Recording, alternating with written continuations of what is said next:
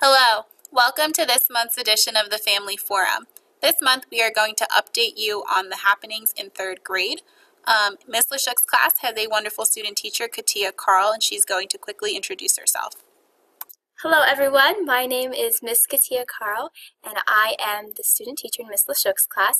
I am a student at Lancaster Bible College and I will be here for the next 7 weeks till the beginning of March. I'm very excited to be here and get to know each and every one of your students. Thank you.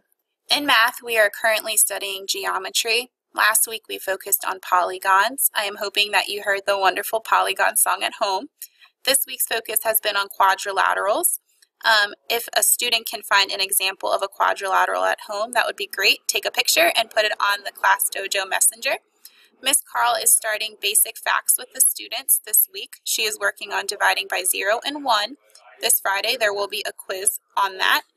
Also, if you have any Moby Max opportunities at home, please have your students sign on so they can get some extra practice at home.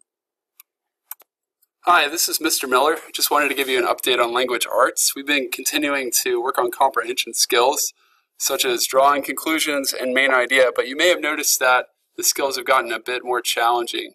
So we're still working on those, but the kids are having to think a little deeper than they ever have before and make some connections to the text that aren't immediately obvious. So my encouragement to you would just be to continue to have your child read at home as often as possible and to realize it doesn't have to be a super long time each day, but consistently reading each day for 15 to 20 minutes will add up over time. So keep it up.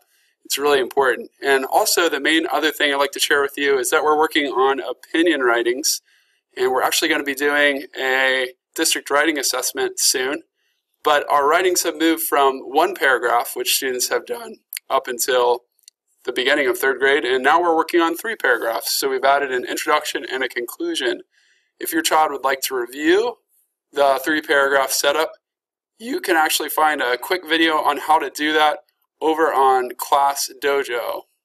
I already added a quick note to class stories, and you can find the link to the video on YouTube right in the update.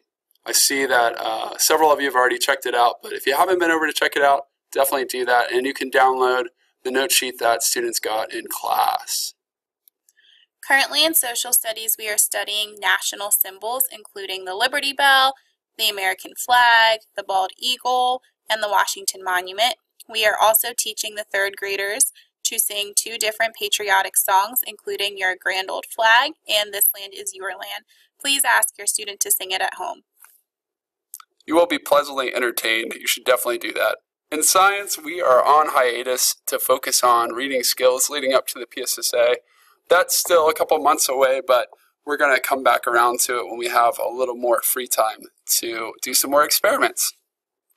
Miss Carl here again. I hope you enjoyed this short update on what's been happening here in third grade. If you have any comments or questions, please just feel free to contact us either through Class Dojo, email, or phone, whatever would work best for you. Thanks again for listening. We hope you have a wonderful evening.